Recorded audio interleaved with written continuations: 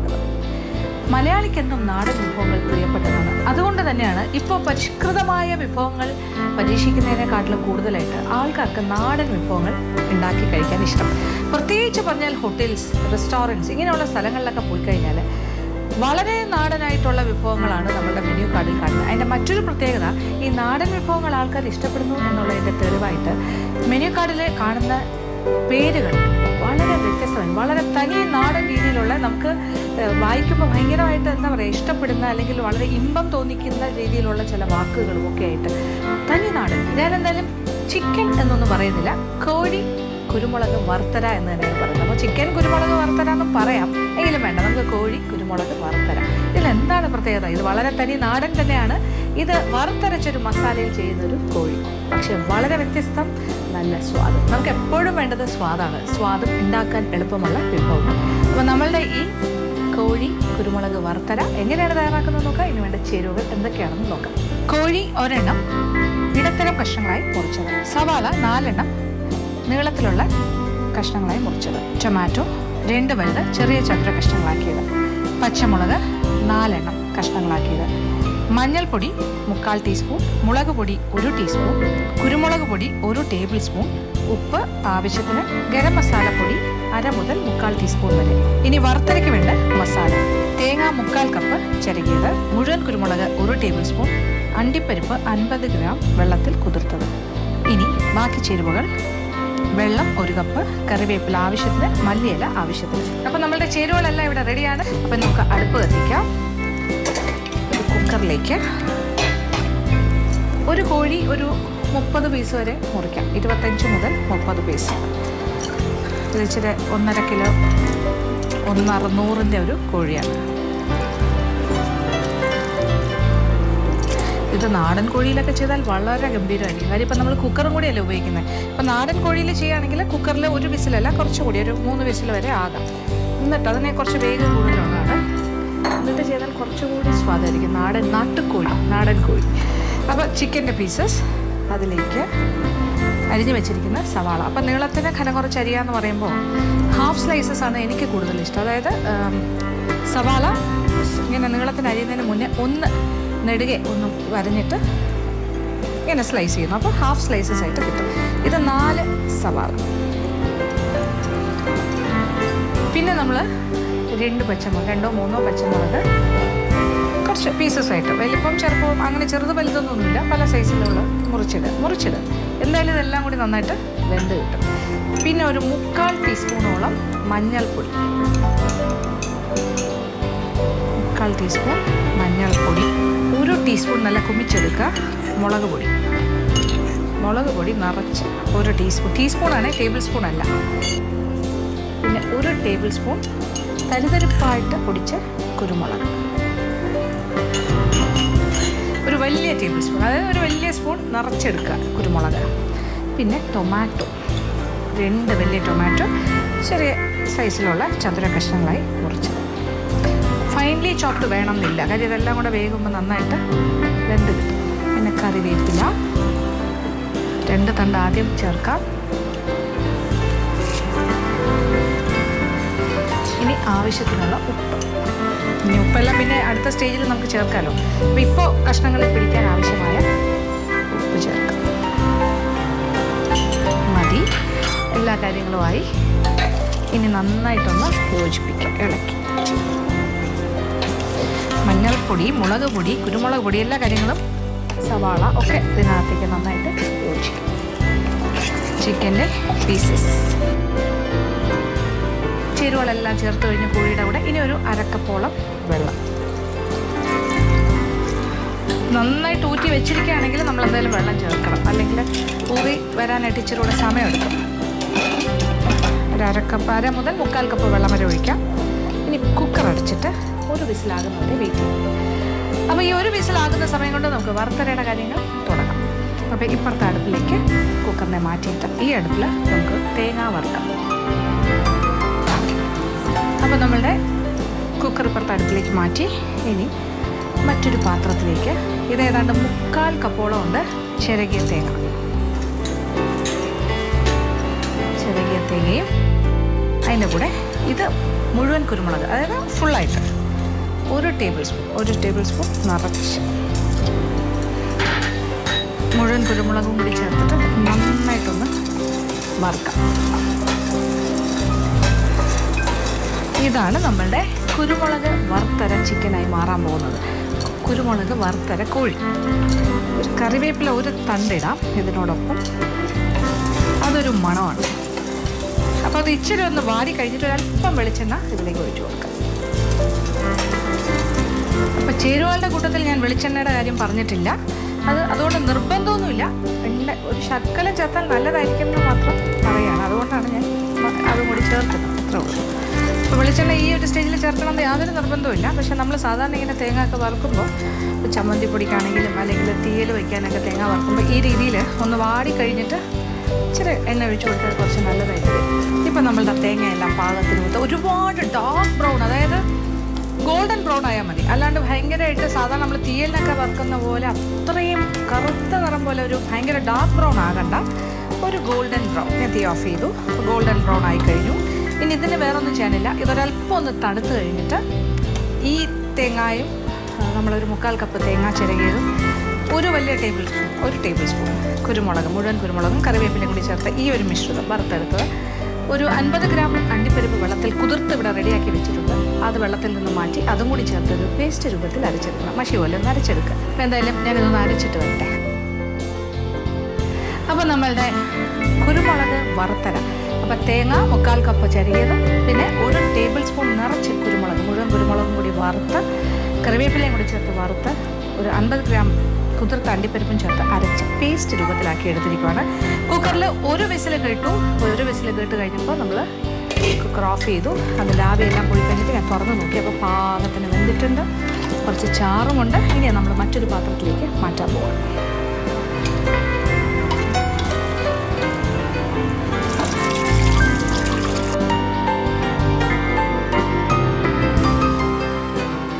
അപ്പോൾ ചിക്കൻ അതിൻ്റെ ചാറോടുകൂടി റെഡിയായി വന്നിട്ട് ഒരു ചിക്കൻ കറി മാതിരി വന്നു. അപ്പം നമ്മളിനി അടുപ്പ് കത്തിച്ച് കൊടുക്കുന്നു.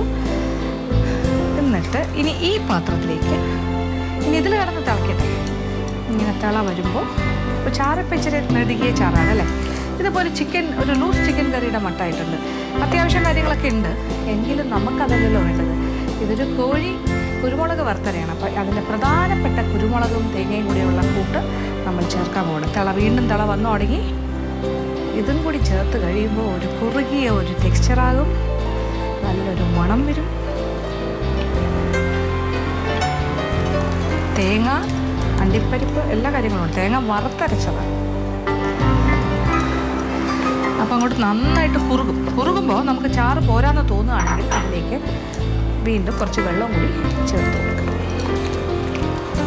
അപ്പോൾ ഏതാണ്ട് 1/4 കപ്പ് വെള്ളം നമ്മൾ അര കപ്പ് വെള്ളം നമ്മൾ ചേർത്ത് കഴിഞ്ഞു ചിക്കൻ വേവിക്കുന്ന കൂട്ടത്തിൽ. അപ്പോൾ 1 കപ്പ് വെള്ളമാണ് ഞാൻ അളവ് പറഞ്ഞിരിക്കുന്നത്.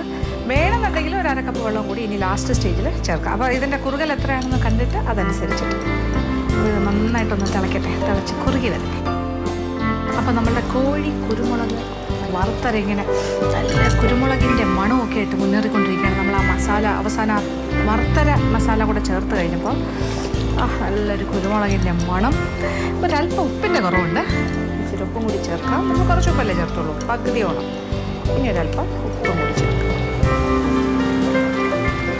ചാറെല്ലാം നല്ല കുറുകി റെഡിയായി വരുന്നു. ഇനി ഒരു കാര്യം കൂടിയുണ്ട്. ഇപ്പോൾ കുരുമുളകിൻ്റെ മണമാണ് മുന്നിട്ട് നിൽക്കുന്നത്. അതങ്ങനെ തന്നെ നിന്നോട്ടെ. എങ്കിലും ഒരു കാര്യം കൂടി ചേർക്കുമ്പോൾ കുറച്ചുകൂടി സ്വാദാണ്. അത് നമ്മളുടെ ഗരം മസാലപ്പൊടിയാണ്. പട്ട, ഗ്രാമ്പൂ, ഏലക്ക, പെരിഞ്ചീരകം എല്ലാം കൂടി ചെറുതായിട്ടൊന്ന് ഡ്രൈ ഫ്രൈ ചെയ്ത് അല്ലെങ്കിൽ ഡ്രൈ റോസ്റ്റ് ചെയ്ത് പൊടിച്ചെടുത്ത ഗരം മസാലപ്പൊടി. അപ്പോൾ നമ്മൾ വീട്ടിലുണ്ടാക്കുന്ന ഗരം മസാലപ്പൊടി അതൊരു 1/2 ടീസ്പൂൺ മുതൽ 1/4 ടീസ്പൂൺ വരെ ആകാം. ഒരു 1/2 ടീസ്പൂൺ ചേർക്കാം.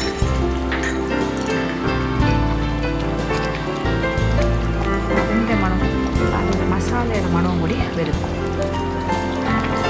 കുറച്ചുകൂടെ കേമായിക്കൊണ്ടിരിക്കുകയാണ് കാര്യങ്ങൾ. വീണ്ടും ഞാൻ കറിവേപ്പില ഇടാൻ പോകുന്നു. കറിവേപ്പിലേക്ക് എത്രത്തോളം ഇട്ടാലും സ്വാദ് തന്നെയാണ്. നല്ല കുറുകിയ ഗ്രേവി, നല്ല ചാറുണ്ട്, ആവശ്യത്തിൽ കൂടുതൽ ചാറുണ്ട്. ഒരു എന്താ പറയുക, ഒരു യെല്ലോ എന്ന് പറഞ്ഞാൽ പ്ലെയിൻ യെല്ലോ അല്ല കളറ്, ഒരു ചെറിയൊരു ഓറഞ്ചിഷ് യെല്ലോ എന്ന് പറയാം. കൂടുതലൊരു മഞ്ഞയുടെ കളറാണെങ്കിൽ ഒരു മസ്റ്റേർഡ് കളറായിട്ട് മാറിയിരിക്കുകയാണ് നമ്മുടെ കോഴി കുരുമുളക് വറുത്തര. ഇനി എന്താണ് ലാസ്റ്റ് കാര്യം, മല്ലിയില ഉപയോഗം. അതാവശ്യം പോലെ ഇടാം, കുഴപ്പമില്ല, ലാവിഷ്. പിന്നെ നമുക്ക് തീ ഓഫ് ചെയ്യാം. അപ്പോൾ ഇനി പാത്രത്തിലിരുന്നൊന്ന് കുറുകും. അപ്പോൾ നമ്മളിനി ഇത് വിളമ്പ് പാത്രത്തിലേക്ക് മാറ്റാം.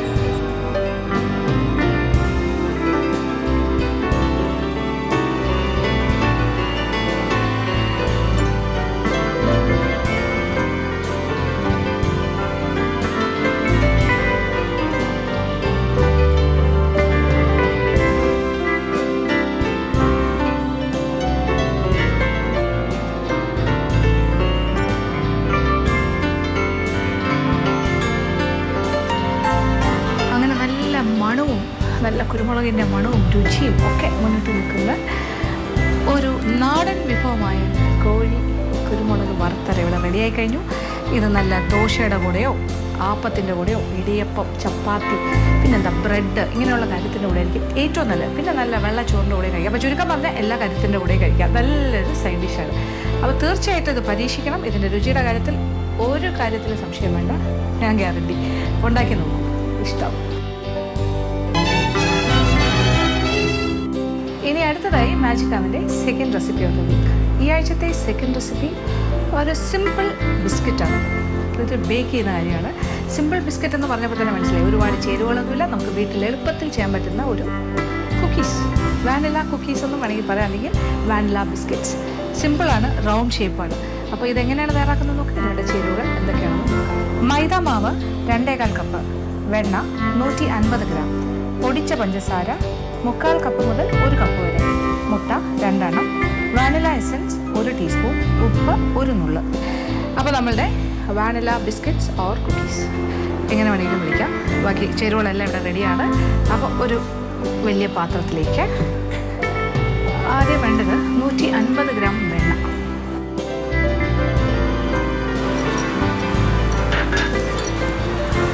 റൂം ടെമ്പറേച്ചറിലാണ് വെണ്ണ ഇരിക്കേണ്ടത്. അതായത് നമ്മുടെ അന്തരീക്ഷത്തിൻ്റെ ഊഷ്മാവ് അത് എത്രയാണോ അത്. അപ്പോൾ ഫ്രിഡ്ജിലിരിക്കുന്ന വെണ്ണയാണെങ്കിൽ ഫ്രിഡ്ജിൽ നിന്ന് പുറത്തേക്കെടുത്ത് നേരത്തെ തന്നെ വെക്കണം. അതിനോടൊപ്പം അപ്പോൾ ഒരു സോഫ്റ്റ് ബട്ടർ, അതിൻ്റെ കൂടെ നമ്മളൊരു പൊടിച്ച പഞ്ചസാര. ഇത് ഓരോരുത്തരുടെ മധുരത്തിനനുസരിച്ചിട്ടാണ്. 3/4 കപ്പ് മുതൽ 1 കപ്പ് വരെ മാക്സിമം ആകാം. 1 കപ്പ് പൊടിച്ച പഞ്ചസാര ചേർത്താൽ നല്ല മധുരം ഉണ്ടാവും. 3/4 കപ്പാണെങ്കിൽ ഒരു മീഡിയം. അപ്പോൾ എത്ര മധുരം വേണം അതനുസരിച്ചിട്ട് ഇത് രണ്ടും കൂടി ചേർത്ത് നന്നായിട്ടൊന്ന് തേച്ച് സോഫ്റ്റ് ആക്കണം. സോഫ്റ്റ് ആൻഡ് ഫ്ലഫി, നല്ല ലൈറ്റ് ആൻഡ് ഫ്ലഫി ആക്കി മാറ്റണം. നല്ല പതഞ്ഞ് വരുന്ന രീതിയിൽ നല്ലതായിട്ടൊന്ന് തടിത്തവിയോ അല്ലെങ്കിൽ ബ്ലെൻഡറോ എന്ത് വേണമെങ്കിലും ഉപയോഗിക്കാം. എനിക്ക് തോന്നുന്നു ബ്ലെൻഡറിൻ്റെ ആവശ്യമൊന്നുമില്ല, നമ്മൾ തടിത്തവി ഉപയോഗിച്ചിട്ട് തന്നെ നന്നായിട്ടൊന്ന് തേച്ച് പതപ്പിച്ചെടുക്കാം.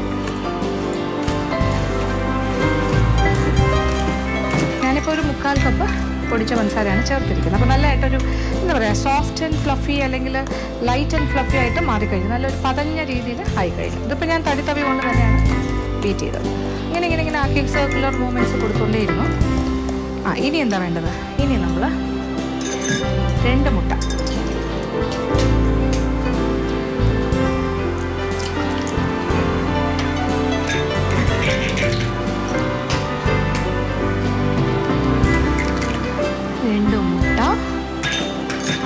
മുട്ട ചേർക്കുന്നതിൻ്റെ കൂടെ തന്നെ നമുക്ക് വാനില എസൻസ് 1 ടീസ്പൂൺ. അപ്പോൾ വാനില ബിസ്ക്കറ്റ്സ് അല്ലേ നമ്മൾ ചെയ്യുന്നത്, കുക്കീസ്. അപ്പോൾ അതുകൊണ്ട് തന്നെ വാനില ഫ്ലേവർ.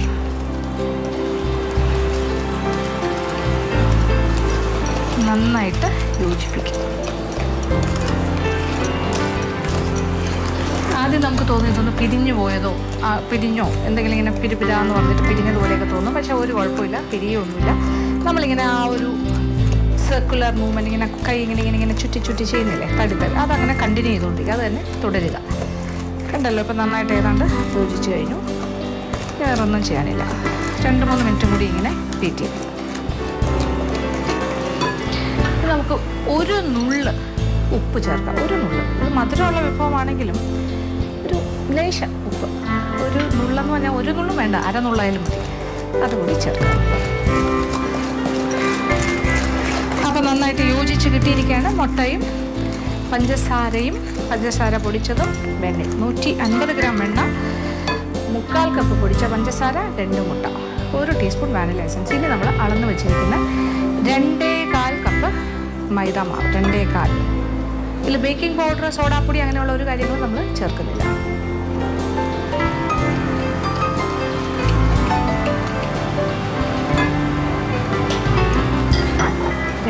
കപ്പ് മൈദാമാവും കൂടി ചേർത്ത് കുറച്ച് സോഫ്റ്റായിട്ടുള്ളൊരു ഡോ ആയിട്ട് മാറും. നന്നായിട്ടൊന്ന് യോജിപ്പിക്കും.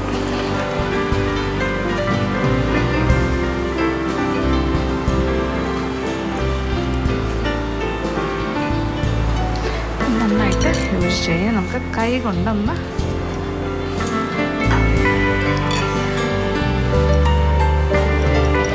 സോഫ്റ്റാണ്. അപ്പം ഈ രീതിയിലുള്ളൊരു മാവായിട്ട് മാറിക്കഴിഞ്ഞു. ഇനി ചെയ്യേണ്ട കാര്യം, ഇതിപ്പോൾ കയ്യിൽ നമുക്ക് ഹാൻഡിൽ ചെയ്യാൻ ബുദ്ധിമുട്ടുണ്ടെങ്കിൽ, കയ്യിൽ ഇങ്ങനെ പിടിക്കുന്നു എന്ന് തോന്നുകയാണെങ്കിൽ ഒരു 10 മിനിറ്റ് സമയം ഫ്രീസറിലേക്ക് വയ്ക്കാം. അപ്പോൾ അത് കുറച്ചും കൂടെ ഒന്ന് സെറ്റാവും. അത് കഴിഞ്ഞാൽ കൈ ഉപയോഗിച്ചിട്ട് ഇതിനെ ഷേപ്പ് ചെയ്യാനായിട്ട് കുറച്ചുകൂടി എളുപ്പമായിരിക്കും. അപ്പോൾ ഒരു 10 മിനിറ്റ് വേണമെങ്കിൽ ഫ്രിഡ്ജിൽ വയ്ക്കാം, ഫ്രീസറിൽ വയ്ക്കാം. അപ്പോൾ പെട്ടെന്ന് തന്നെ അതിൻ്റെ ഒരു ഷേപ്പ് ആകാൻ എളുപ്പമായിട്ട് മാറും. അപ്പോൾ ഒരു 10 മിനിറ്റ് സമയം നമ്മൾ ഈ കുഴച്ച മാവ് ഫ്രീസറിൽ വെച്ചിരുന്നു. അത് കഴിഞ്ഞ് പുറത്തെടുത്തപ്പോൾ അത് കുറച്ചുകൂടെ ഒന്ന് കൈകൊണ്ട് നമുക്ക് ജോലി ചെയ്യാൻ പറ്റുന്ന ഒരു ഷേപ്പിലേക്കായി കഴിഞ്ഞു, കണ്ടല്ലോ. അപ്പോൾ ഇനി ഇതിനെ കറക്റ്റ് 2ആയിട്ട് ഭാഗിക്കണം, 2ആയിട്ട് ഡിവൈഡ് ചെയ്യണം. ഓക്കെ, എന്നിട്ട് ഒരു പകുതി എടുത്തിട്ട് ഒന്ന് റൗണ്ട് സിലിണ്ടറിക്കൽ ഷേപ്പായിട്ടൊന്ന് കൈ കൊണ്ട് ആദ്യം ഒന്ന് ഷേപ്പ് ചെയ്യണം. എന്നിട്ട് ഒരു സിലിണ്ടറിക്കൽ, എന്നിട്ടൊരു അലൂമിനിയം ഫോയിൽ പേപ്പർ അതിനകത്തേക്ക് വെച്ചിട്ട് ഒരു സൈഡിലേക്ക് വയ്ക്കാം. എന്നിട്ട് അതിനകത്ത് വെച്ച് ഒന്ന് റോൾ ചെയ്യാം. അത് കറക്റ്റായിട്ട് ഷേപ്പായിട്ട് വരും. ആദ്യം ഒന്ന് റോൾ ചെയ്തിട്ട് അതിൻ്റെ സൈഡിൽ നന്നായിട്ട് ഈ മുട്ടായി പേപ്പറൊക്കെ തിരുക്കുന്ന പോലെ ഇങ്ങനെ ചെയ്യാം, കണ്ടല്ലോ. ഇങ്ങനെ ആക്കി കഴിയുമ്പോൾ എന്തെങ്കിലും ഒരു സിലിണ്ടറിക്കൽ ഷേപ്പായിട്ട് വന്നില്ലെങ്കിൽ നമ്മൾ കൈകൊണ്ട് ചെയ്യുന്നതിനെക്കാട്ടിലും ഈ ഒരു ടൈറ്റൻ ചെയ്യുമ്പോൾ, ഇങ്ങനെ നന്നായിട്ട് മുറുക്കുമ്പോൾ അത് ആ ഷേപ്പായിക്കോളും. ഒരു വലിയ മുട്ടായി പോലെ ഇരിക്കുന്നില്ലേ, പാരീസിൻ്റെയൊക്കെ മുട്ടായി പോലെ, മുട്ടായിയുടെ ഒരു ഷേപ്പിലേക്ക് നമ്മളിങ്ങനെ ചെയ്യും. അപ്പോൾ റോൾ ഇവിടെ റെഡി. അതൊരു സൈഡിലേക്ക് മാറ്റാം. എന്നിട്ട് അടുത്തതും ഇതുപോലെ തന്നെ ചെയ്തിട്ട് ഇത് രണ്ടും കൂടി ഫ്രീസറിലേക്ക് വെക്കണം. ഇനിയൊന്നുമില്ല, 2 സിലിണ്ടറിക്കൽ ഷേപ്പിലെ 2 മുട്ടായി റെഡിയാണ്. ഇത് നമ്മളുടെ ബിസ്ക്കറ്റ് ഓർ കുക്കി ഡോ ആണ്. ഇനി ഇത് നമ്മൾ ഫ്രീസറിൽ വയ്ക്കുന്നു കുറച്ച് നേരം, ഒരു അരമണിക്കൂർ വെച്ചേക്കാം. അരമണിക്കൂർ കഴിയുമ്പോൾ ഇത് കുറച്ചുകൂടി നല്ല ഹാർഡാകും, ഹാർഡ് ആൻഡ് സെറ്റാകും. അത് കഴിഞ്ഞാൽ എടുത്തുകൊണ്ട് വരാം. അപ്പോൾ അതുവരെ വെയിറ്റ് ചെയ്യാം. ഒരു ഷോർട്ട് മാജിക് ബ്രേക്ക്.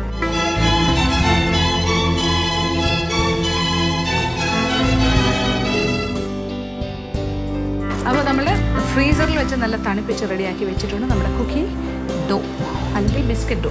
അപ്പോൾ ഒന്ന് സെറ്റായി കഴിഞ്ഞാൽ ഇത് ഫ്രീസറിൽ വെച്ചൊരു അരമണിക്കൂർ കഴിയുമ്പോൾ നല്ല ഷേപ്പ്, നല്ല ഉറയ്ക്കും. അത് കഴിഞ്ഞാൽ എടുത്തിട്ട് ഫ്രിഡ്ജിൻ്റെ താഴത്തെ തട്ടി വെച്ചാൽ മതിയോ. അപ്പോൾ ഒരു ഷേപ്പിൽ തന്നെ ഇരിക്കും. പിന്നെ നമുക്കൊന്ന് തുറന്ന് നോക്കാം. ഉണ്ടല്ലോ നല്ല ഷേപ്പായിട്ടിരിക്കുന്നത്. ഇനി നമുക്ക് ഇത് ഇളക്കി മാറ്റുന്നൊരു ജോലി മാത്രമേ ഉള്ളൂ. അതിൻ്റെ കവറിങ്, ആദ്യത്തെ സിലിണ്ടർ നമ്മൾ അതിൻ്റെ കവറിങ് മാറ്റി. ഇനി എന്താണ് ചെയ്യേണ്ടതെന്ന് നോക്കാം. അപ്പോൾ ഇനി നമ്മൾ ചെയ്യേണ്ടത് ഇത് കട്ടി കുറഞ്ഞ രീതിയിൽ ഒരു വളരെ ഘനം കുറച്ച്, ഒരുപാട് ഘനം കുറച്ചല്ല, നമ്മൾ ആദ്യത്തെ ഈ സൈഡ്സ് രണ്ടും വേണമെങ്കിൽ ഇങ്ങനെ ഷേപ്പില്ലാത്തത് കൊണ്ട് മാറ്റാം. ഈ സൈഡും ഈ സൈഡും, ബോത്ത് സൈഡ്സ്. എന്നിട്ട് ഇനി നമ്മൾ കറക്റ്റായിട്ട് റൗണ്ടായിട്ടുള്ള ഷേപ്പിൽ കഴിയുന്നിടത്തോളം കട്ടി കുറച്ച് ഇങ്ങനെ റൗണ്ട് ഷേപ്പിൽ കട്ട് ചെയ്തെടുക്കണം. കാണുന്നുണ്ടല്ലോ, ഇതാണ് നമ്മളുടെ ബിസ്ക്കറ്റ്സ്. എന്നിട്ട് ഇതുപോലൊരു ട്രേ എടുത്തിട്ട്, ഒരു ബേക്കിംഗ് ട്രേ, അതിനകത്ത് ഇങ്ങനെ നിരത്തണം. അപ്പോൾ നമ്മൾ ഒരു റോളിലുണ്ടായിരുന്ന ആ സിലിണ്ടറിക്കൽ റോളിലുണ്ടായിരുന്ന ഡോ 3/4 ഭാഗം കട്ട് ചെയ്ത് വെച്ചു. 15 ബിസ്ക്കറ്റ്സ് കിട്ടിയിട്ടുണ്ട്. ഇനി ഇതെന്താണ് ചെയ്യേണ്ടത്, ഈ ട്രേയിനെ നമ്മൾ ഇലക്ട്രിക് അവനിലേക്ക് മാറ്റുന്നു, ഒരു പ്രീ ഹീറ്റഡ് അവനിലേക്ക്. എന്നിട്ട് 180 ഡിഗ്രി ചൂടിൽ തന്നെ ഏതാണ്ടൊരു 15 മുതൽ 20 മിനിറ്റ് സമയം വരെ നോക്കിയിട്ട് ഇതൊരു വലിയ നിറവ്യത്യാസം വരാത്ത രീതിയിൽ ബേക്ക് ചെയ്തെടുക്കുക. അപ്പോൾ നല്ലൊരു കരുകരുപ്പായിട്ട് കിട്ടും.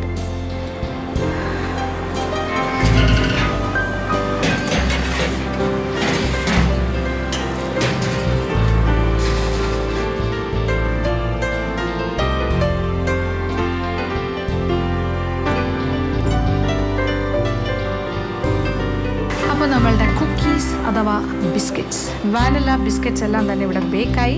ഞാൻ ഈ ട്രേ കുറച്ച് നേരമായി പുറത്തേക്ക് എടുത്ത് വെച്ചിട്ട്. അപ്പോൾ ബേക്കായി കഴിഞ്ഞാൽ ഉടനെ അത് കൈകൊണ്ട് അല്ലെങ്കിൽ സ്പൂൺ കൊണ്ട് ഇളക്കാൻ ശ്രമിക്കരുത്. ഒരു അല്പസമയം റെസ്റ്റ് ചെയ്യാനായിട്ട് അനുവദിക്കണം. കുറച്ച് ക്ഷമ വേണം. ആ സമയത്ത് എടുത്താൽ ഇങ്ങനെ പൊട്ടിപ്പോകാനുള്ള സാധ്യത വരും. അതൊന്ന് നന്നായിട്ട് സെറ്റായി കഴിഞ്ഞാൽ നല്ല കരുകരുപ്പുള്ള, പിന്നെ അത് ഇങ്ങനെ ഓടുന്നൊരവസ്ഥയിലേക്ക് വരും. നല്ല കരുകരുപ്പാകും. എന്നിട്ട് അതെടുത്ത് നോക്കുമ്പോൾ അറിയാം, കണ്ടില്ലേ, ബിസ്ക്കറ്റ് മാതിരി നല്ല പൊട്ടിച്ച് നമുക്ക് എടുക്കാൻ പറ്റും. നല്ല കരുകരുപ്പുള്ള ബിസ്ക്കറ്റ്സ്, നല്ല വാനില ഫ്ലേവേർഡ് ആയിട്ടുള്ള ബിസ്ക്കറ്റ്. അപ്പോൾ ഈ രീതിയിലാണ് നമ്മൾ തരാം. അപ്പോൾ ഒരു 15 എണ്ണം ഇവിടെ റെഡിയായി കഴിഞ്ഞു. ഇനി ബാക്കിയുള്ളതും ഇതുപോലെ തന്നെ നമുക്ക് ബേക്ക് ചെയ്തെടുക്കാം. അപ്പോൾ ഇത് ഉണ്ടാക്കാൻ പറ്റിയ കാര്യമാണ്. ഉണ്ടാക്കി ടിന്നിൽ വെച്ചിരുന്നാൽ വായു അടക്കാത്ത ടിന്നിലോ കുപ്പിയിലോ അടച്ചു വെച്ചാൽ എത്ര ദിവസം വേണമെങ്കിലും കേടാകാണ്ടിരിക്കും. കുട്ടികൾക്ക് നടന്ന് കഴിക്കാൻ പറ്റിയ. അപ്പോൾ ഇത്തരം കുക്കീസ്, ബിസ്ക്കറ്റ്സ് അങ്ങനത്തെ കാര്യങ്ങളൊന്നും നമ്മൾ ബേക്കറിയിൽ പോയി വാങ്ങേണ്ട ആവശ്യമില്ലാത്ത അവസ്ഥയാകും. വീട്ടമ്മമാർ ഒരല്പം ഒന്ന് ശ്രമിച്ചാൽ. അപ്പോൾ തീർച്ചയായിട്ടും പരീക്ഷിക്കുക. എല്ലാവർക്കും ഇഷ്ടമാകും. ഇന്നത്തെ എപ്പിസോഡ് ഇവിടെ അവസാനിക്കുകയാണ്. വീണ്ടും പുതിയ ഉപങ്ങളുമായി മാജിക്